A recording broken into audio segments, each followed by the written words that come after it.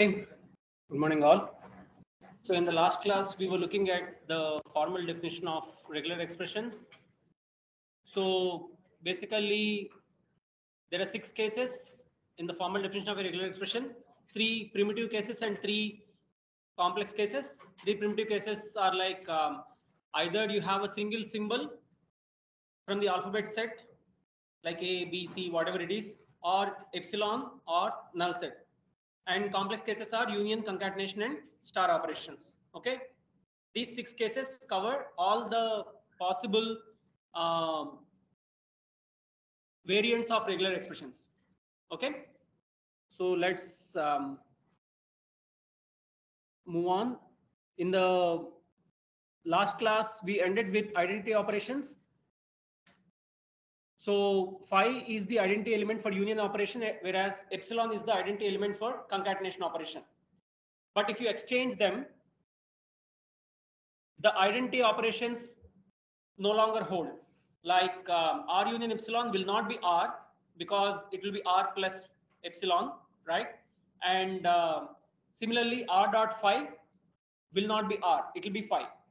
Why? Because for any concatenation, you need to have both the elements. So if I am doing A dot B, I need to have both A and B. But in the case of R dot phi, you don't have B. B is empty. So you cannot concatenate with anything. All right, when you don't have the second element, concatenation itself is not possible. So basically, concatenation is not feasible at all. So you end up with no result. So hence, the result is an empty set. Okay. So let me put that in writing.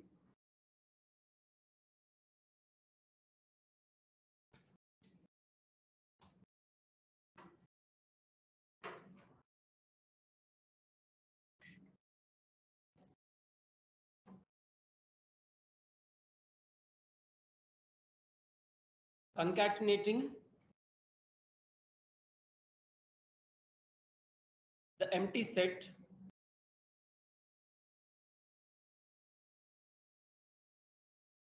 to any set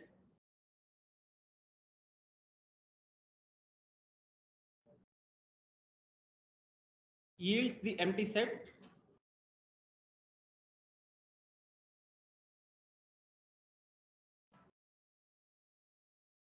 since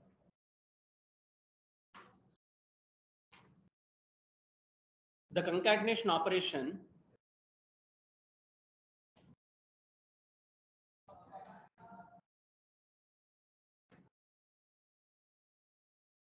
with a set with no strings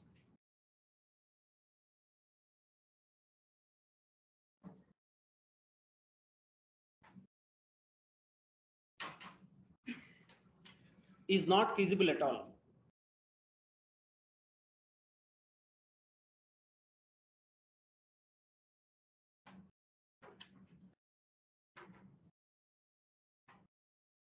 If A and B are sets,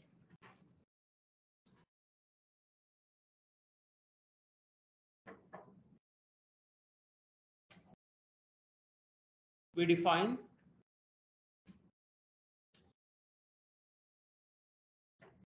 A dot B equal to AB such that A belongs to A and B belongs to B.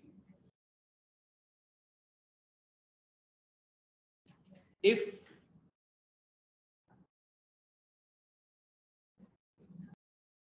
B is a null set,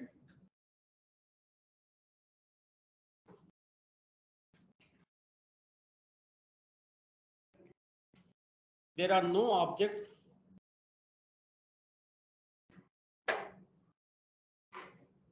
B belonging to B. So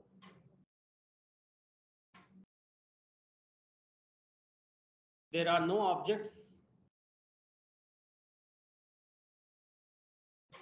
AB such that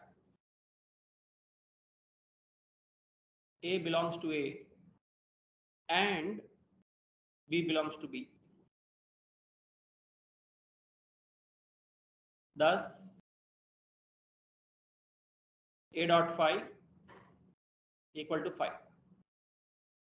Okay. So since there are no objects B belonging to B, there will be no objects such that A belongs to A and B belongs to B, because even if one of these conditions is false, this entire compound condition is false. All right. So finally, you will end up with an empty set. Okay.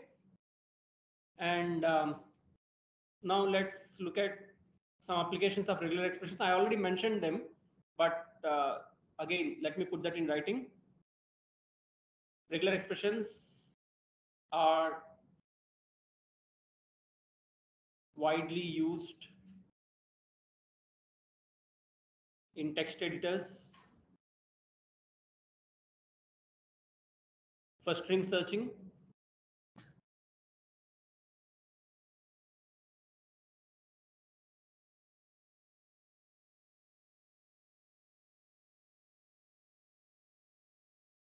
this we discussed already, right? That fishing example. So if you want to search for all kinds of words that start with fish, fishing, fisherman, fisheries, all those things in one shot, you use regular expressions. Otherwise, if you don't use regular expressions, the only way is you have to look for every variant, every suffix separately. So you have to search for fishing, you have to search for fisherman, you have to search for fisheries separately, and then match each variant of that word. Okay. But using regular expressions, you can match all of them in one shot. All right. And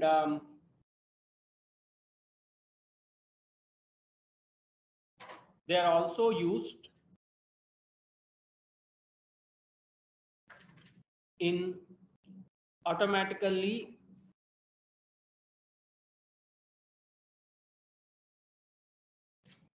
generating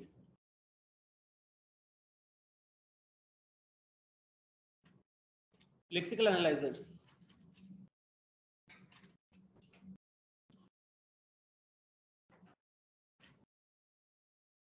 What is a lexical analyzer?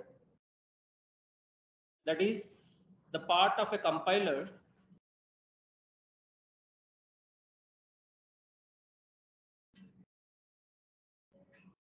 that initially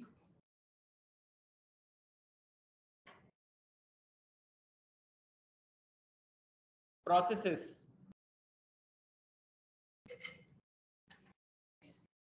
the tokens or lexemes of an input program.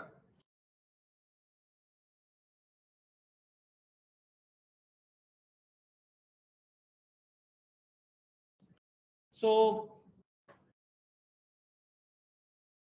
like you all know, when you compile maybe C code or C++ code, whatever it is, you get an a.out file, right? So this compilation process, it's not a one stage thing. It has multiple stages.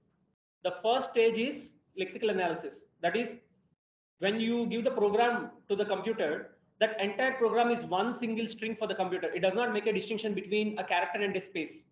Everything is a character for that. Okay. So it does not know what words are and what non-words are.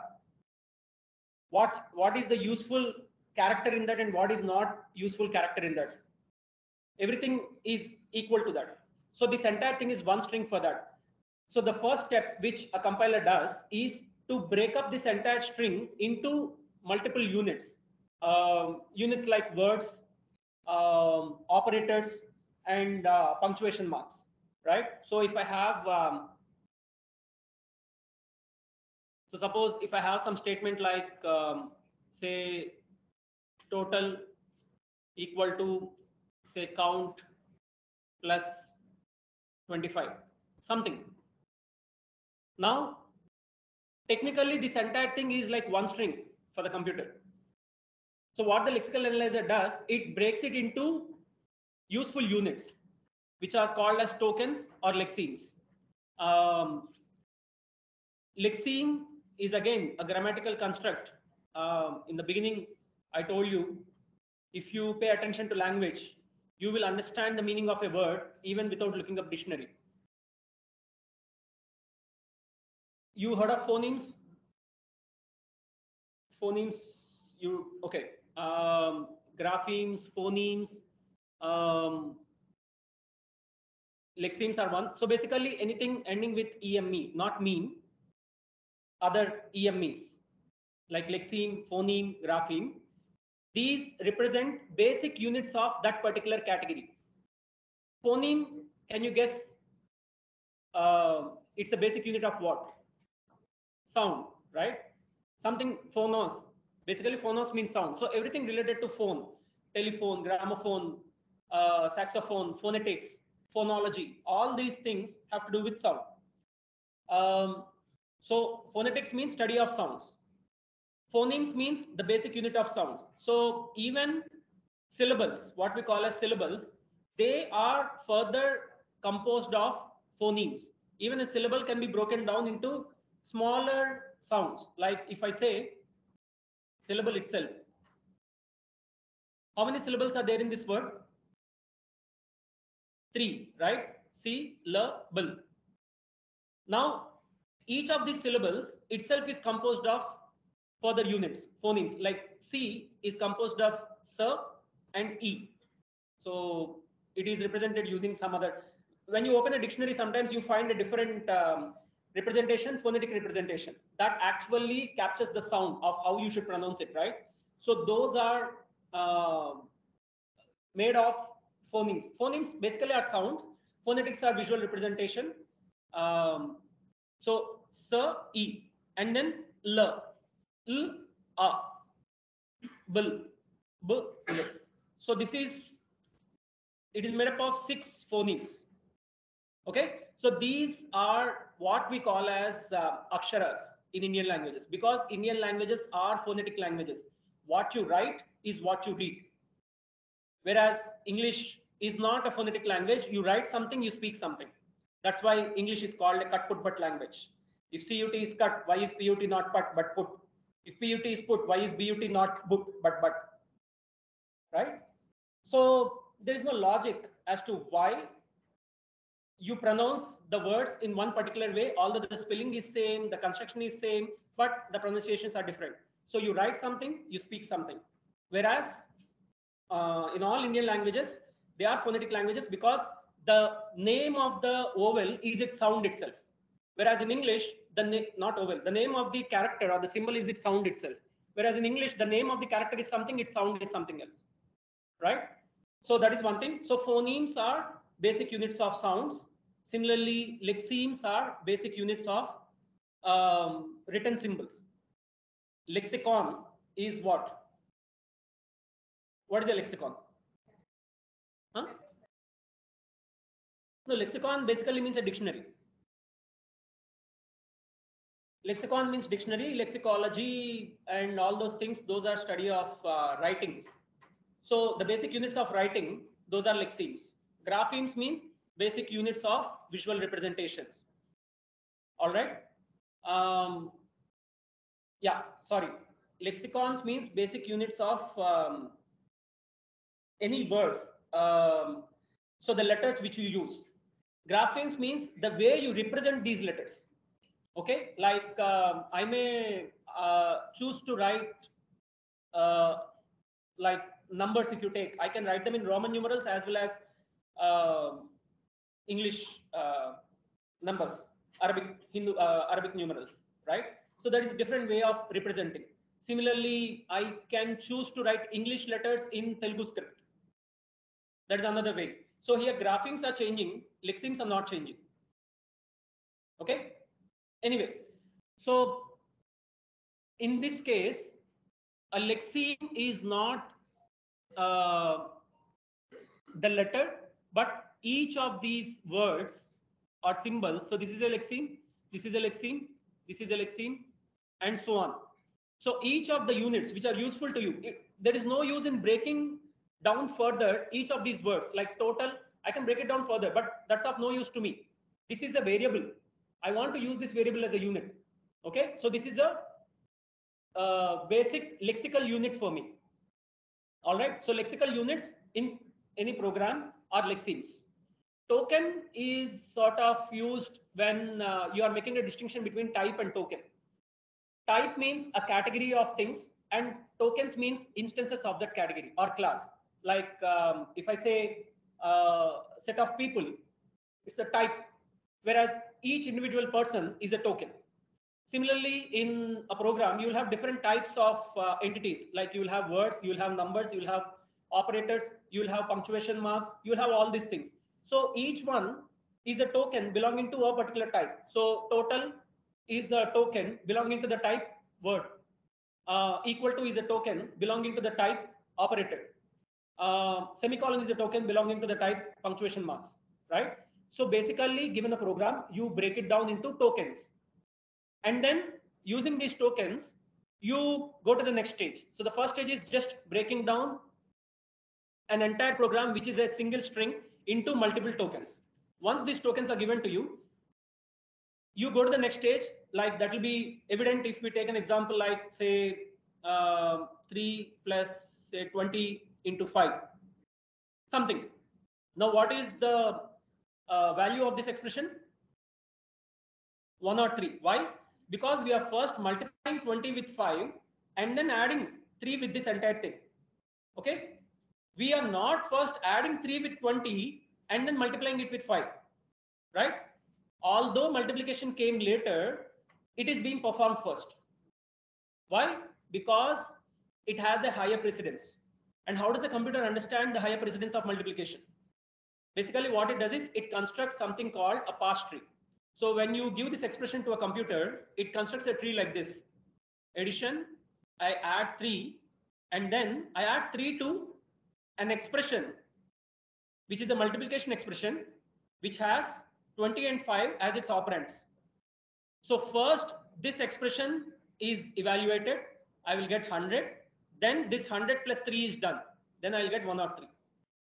But suppose if I change the order, I just change the tree. Okay, I define order slightly differently. I will say addition has higher precedence, so it should come low. It should come at a lower level in the tree. Whatever operator comes at the bottom of the tree, that will have the highest precedence.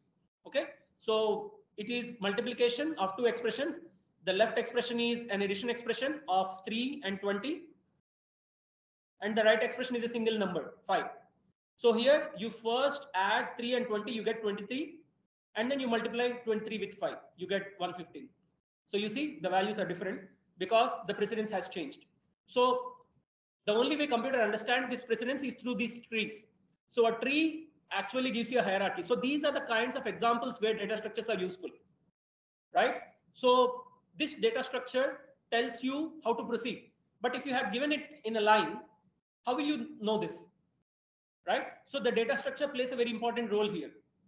Because you are using a tree data structure, you are able to capture hierarchy. If you are using graph data structure, you will be able to capture relationships. If you are using stack data structure, you will be able to capture sequence, like what is first, what is last, kind of a thing. So each data structure has its own significance, right? So you can't do, it's not like you can't do one task with another data structure. You can sort of do in principle, because finally on RAM, everything is an array. So technically, everything can be done using arrays, array data structure. But some data structures are more convenient to do some tasks.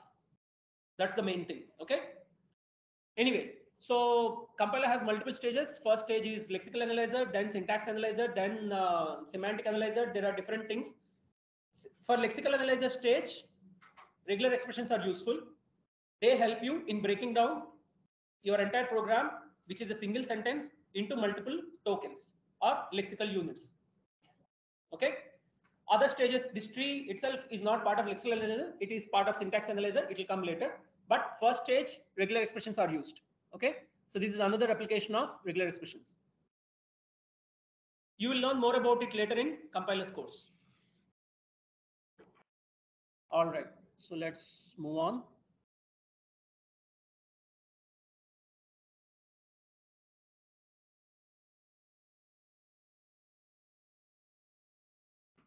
So let's look at some examples now.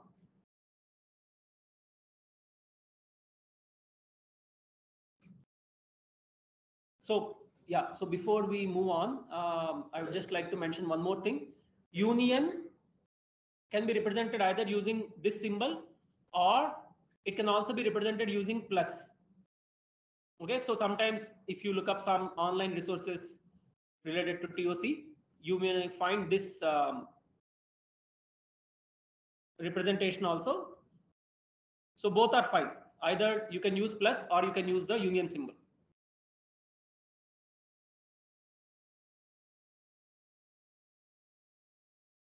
Okay.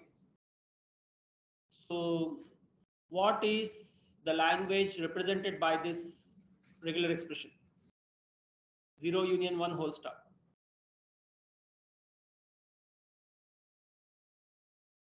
In words, how do you describe this?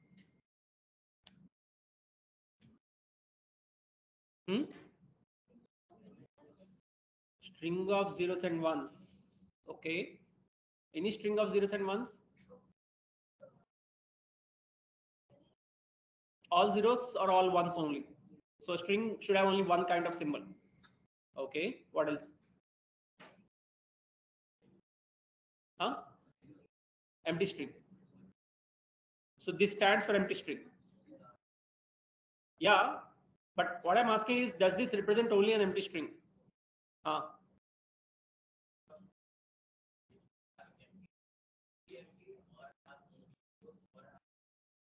Okay.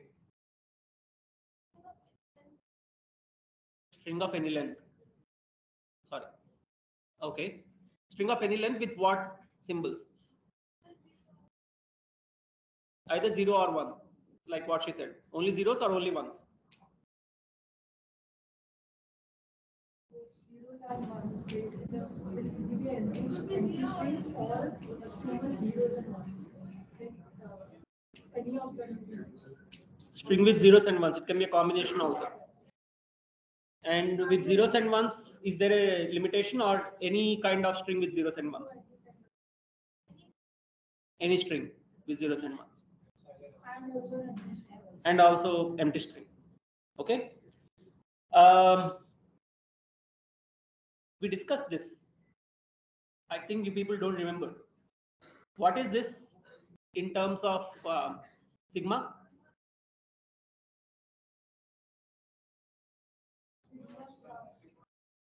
It is sigma star. Sigma star means all possible strings that can be built out of zeros and ones. So it's not only strings which have only zeros or only ones. It can be any string that can be built out of zeros and ones, including the empty string. Okay. So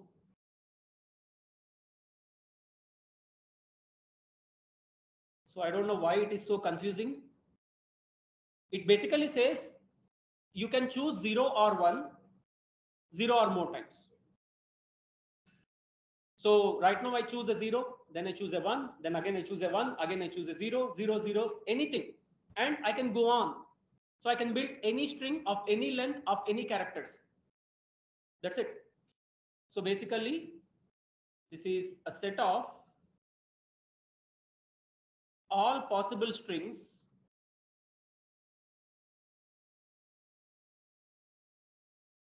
of all possible lengths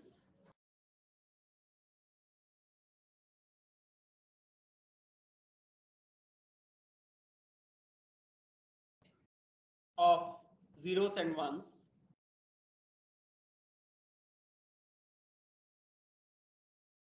including the empty string.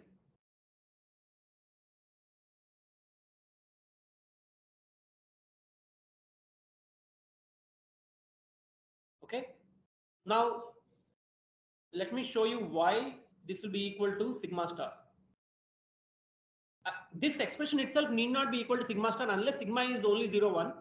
Even if sigma is more than 0, 1, this expression will still mean this. 0 union 1 whole star indicates all possible strings of all possible lengths that can be made up of zeros and ones, including epsilon. It is independent of sigma star. If sigma is equal to 0, 1, then it is also equal to sigma star. Okay. So Right now we'll consider that case only. If sigma is equal to 0, 1, then 0 union 1. So this regular expression in terms of sets, how do you convert this? I said every regular expression is nothing but sets, operation on sets. So what are the sets here? 0 and 1, right? So 0 union 1. And what is that? 0, 1. Right? So 0 union 1 is nothing but epsilon, which means 0 union 1 star is not epsilon, I'm sorry, sigma. 0 union 1 star is nothing but sigma star. So that is why 0 union 1 star is sigma star. It's not through fluke or approximation that we are saying that.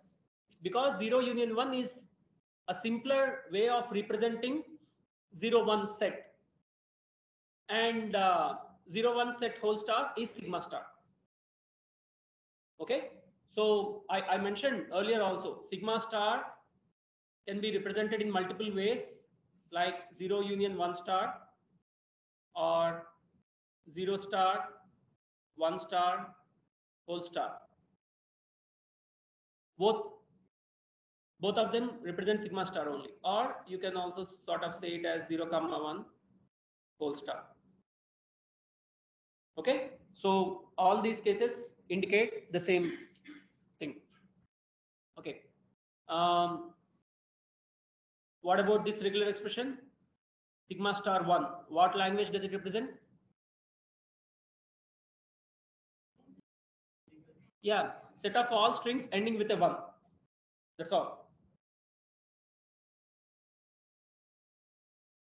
Set of all strings that end with a 1.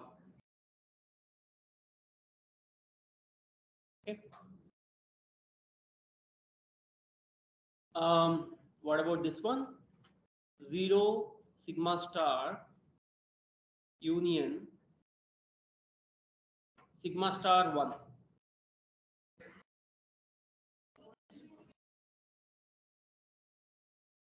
Yeah. So set of all strings which start with a 0 or end with a 1. What if I want to capture all those strings which start with a 0 and end with a 1? What will be the regular expression then?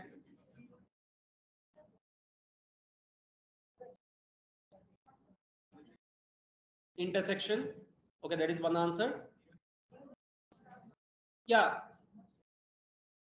You don't even need intersection. 0 sigma star 1. That is enough. This will capture the AND condition. Okay. So first, this is all strings, set of all strings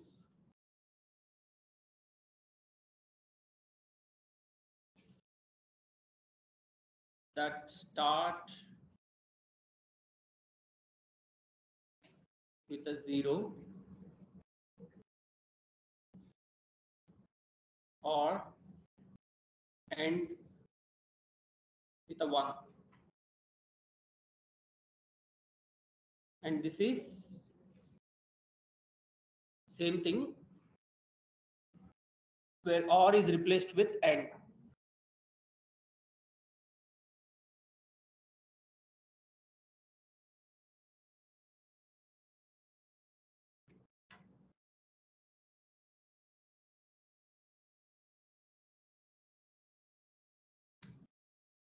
Okay.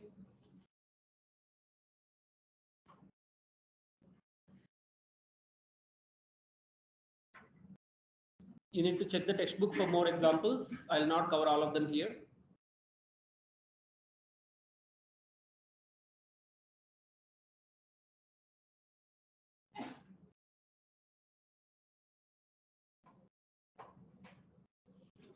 Okay, so like arithmetic operators have precedence, like we saw just now, multiplication, division have higher precedence than addition and subtraction. Similarly, regular operations also have precedence. So precedence of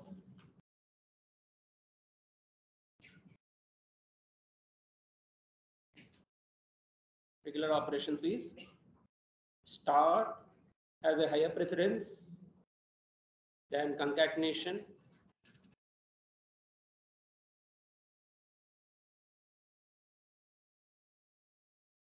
and union.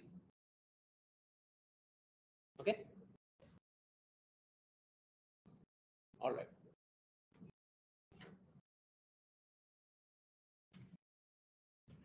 So now let's move on to the next section, that is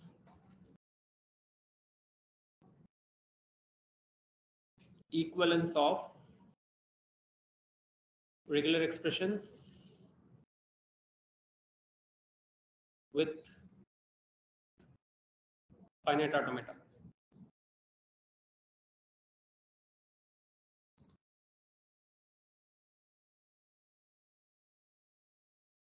So can anyone tell me how regular expression and finite automaton can be related? Union? What is the relation between a regular expression and a finite automaton? How can they be related?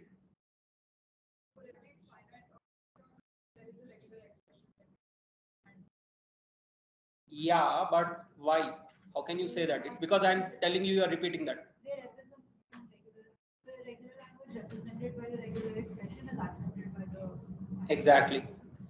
They're related through regular language.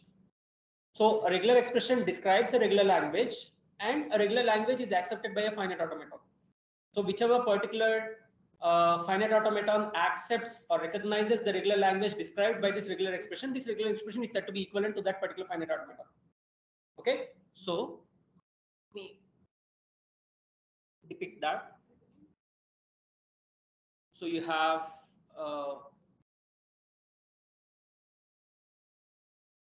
finite automaton and a regular language and a regular expression. So a regular expression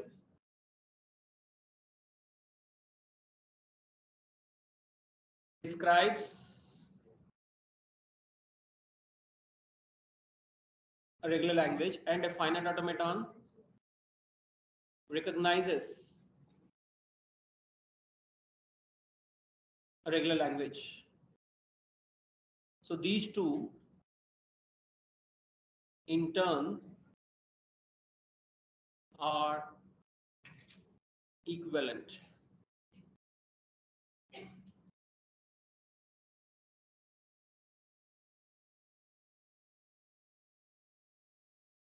Okay. So now let's move on to the next theorem.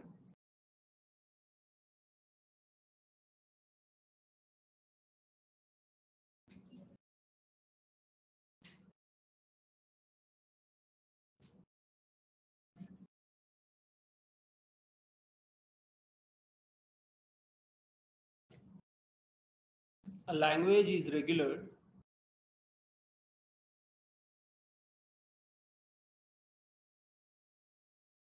if and only if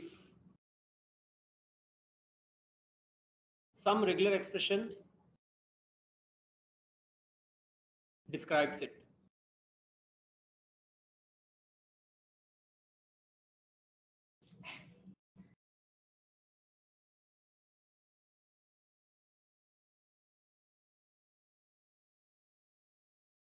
Okay. So basically,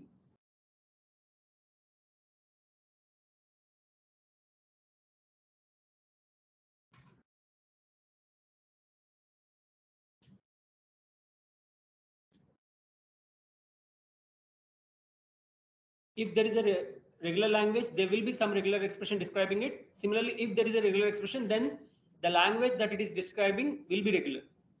Okay, so both the directions are true. Now, any guesses on how we prove this theorem?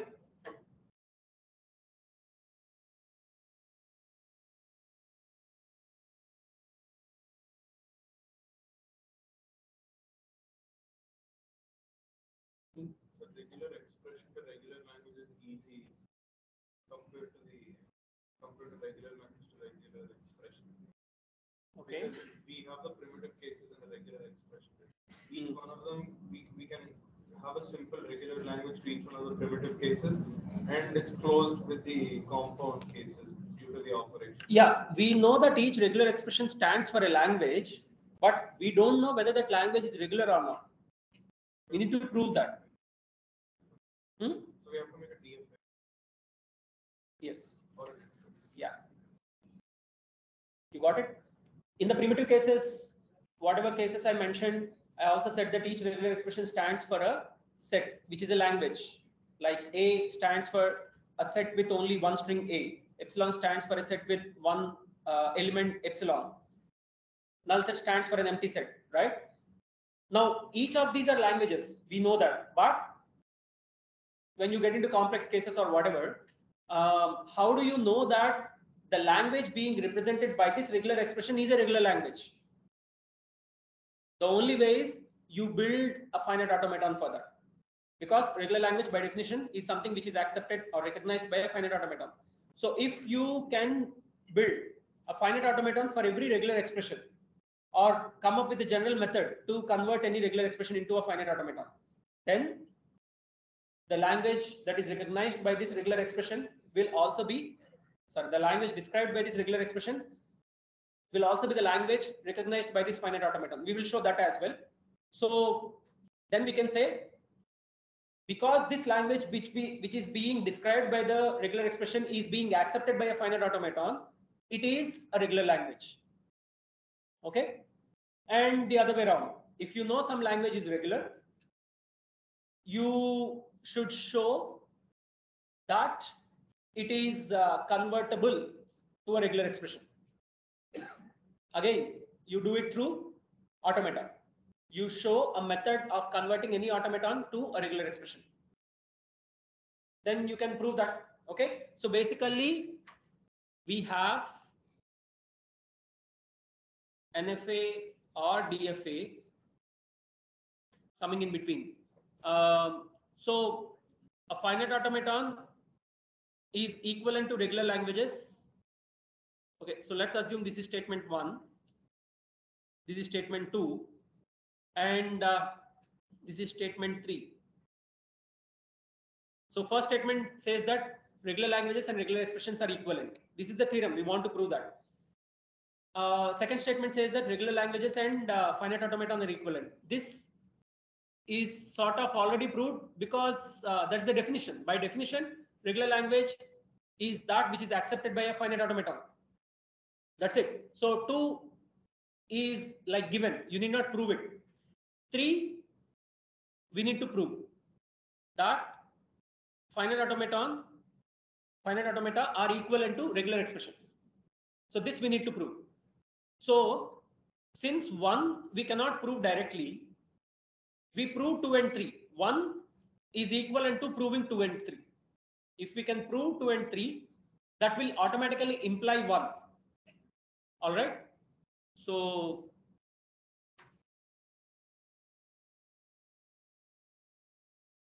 two and 3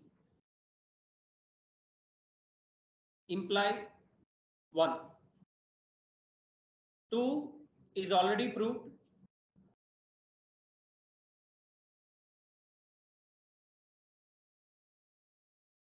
By definition.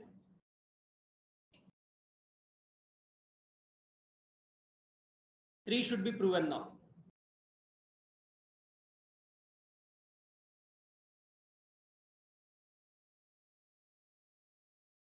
Right?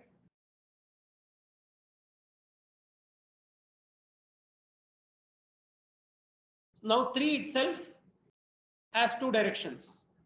Okay? We need to prove both the directions separately. Since P by implies Q is equivalent to P implies Q and Q implies P. Step 3, can be proved or can be broken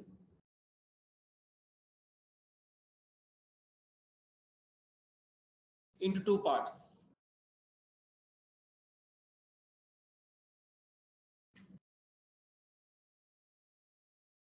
First part, that a regular expression can be converted to an NFA or DFA, and the second part is that an NFA or DFA can be converted to a regular expression. Okay. So this theorem has two directions.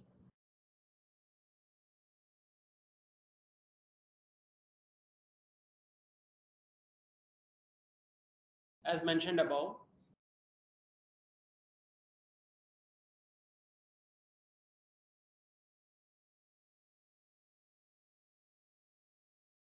that is 3A and 3B.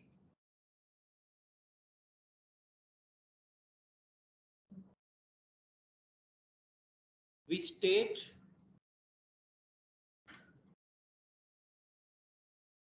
and prove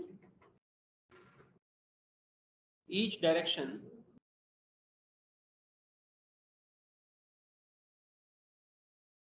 as a separate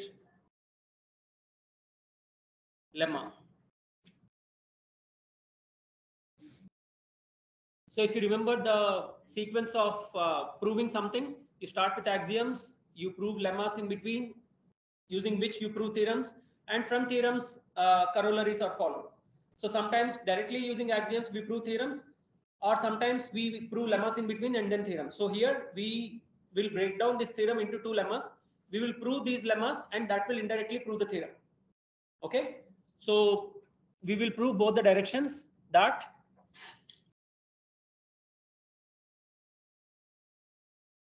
given the regular expression, you show that it is describing a regular language. The other direction is, given the regular language, it will have a regular expression for it.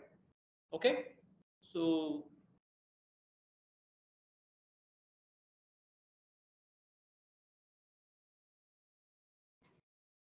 the first lemma says that if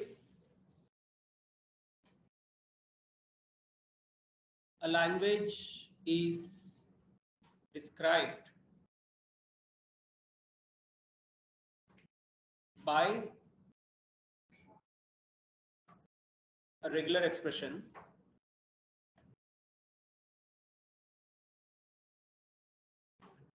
then it is regular. Okay. So what is the proof idea?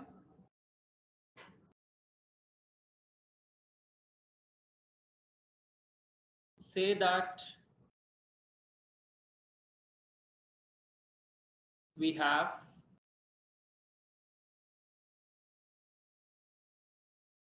a regular expression R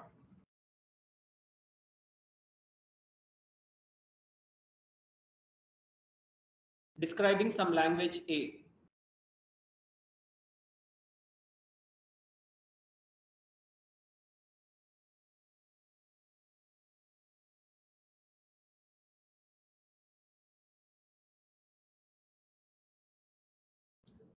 We show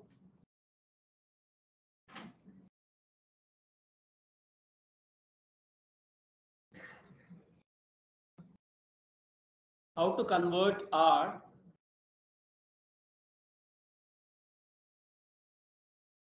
into an NFA recognizing A.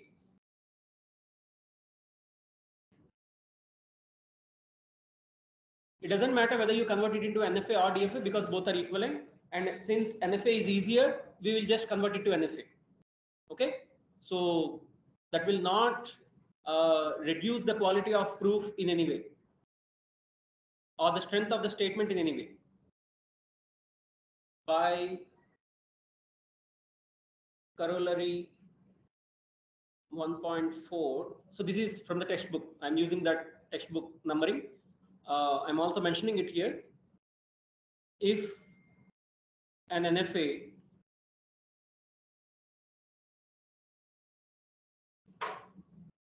recognizes A, then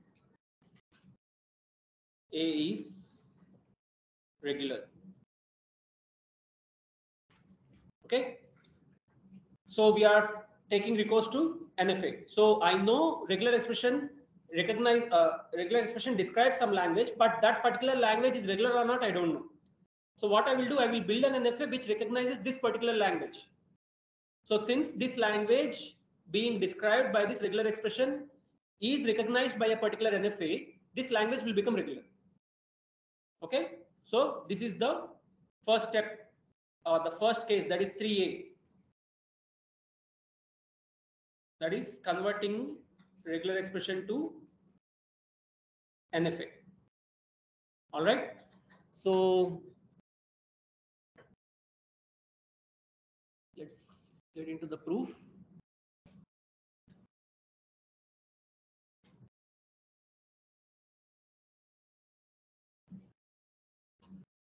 Let's convert R into an NFA N.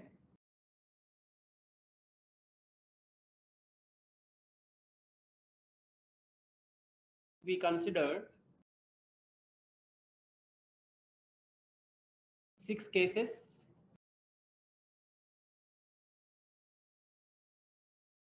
in the formal definition of regular expressions.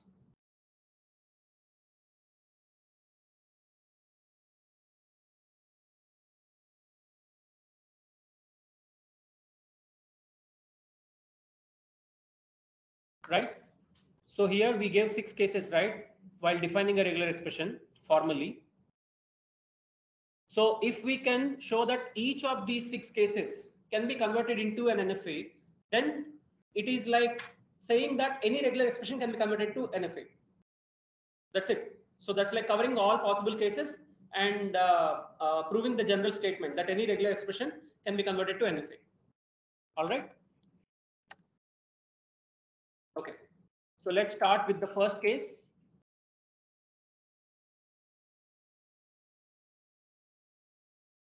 R equal to A for some A belonging to sigma. Now what will be the language of R? If R is A, what is the language of R? What is this regular expression describing?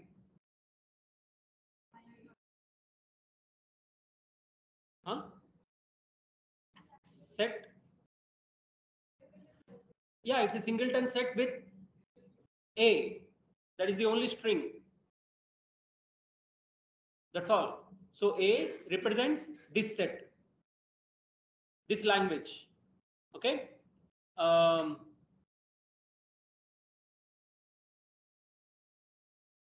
And the following NFA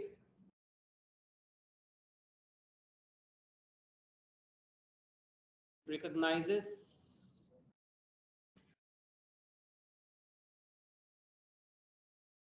L of R.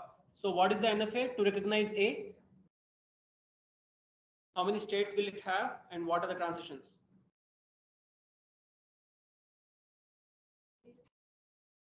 Okay.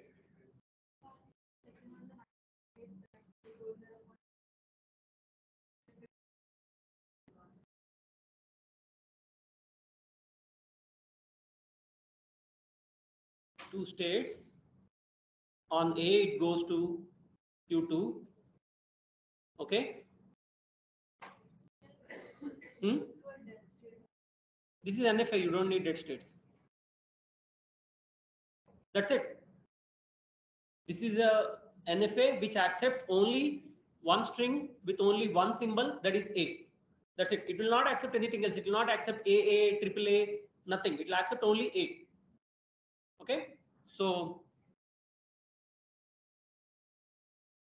We will also describe it formally.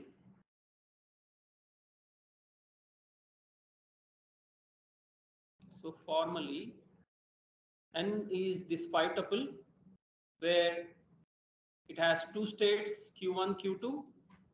Sigma can be anything. Sigma need not be only A or AB or whatever. Sigma can be anything, but the language is having only A. So this is the NFA which accepts only A. A just needs to belongs to sigma. There can be other elements also in sigma. And delta, we will come to it in a minute.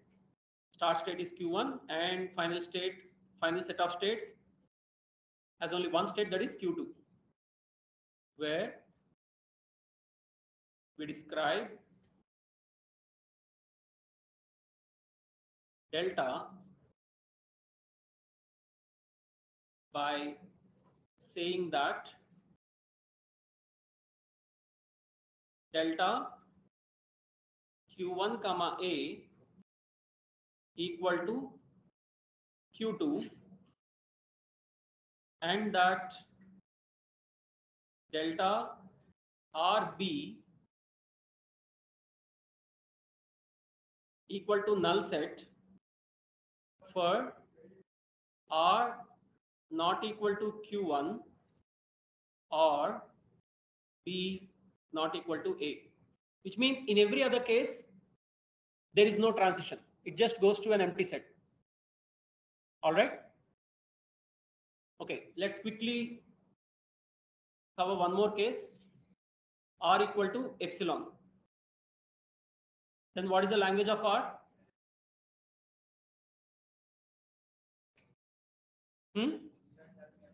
Set having epsilon.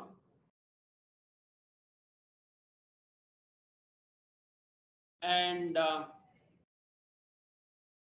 following NFA recognizes L of R. So what is the NFA that recognizes epsilon? One state, okay.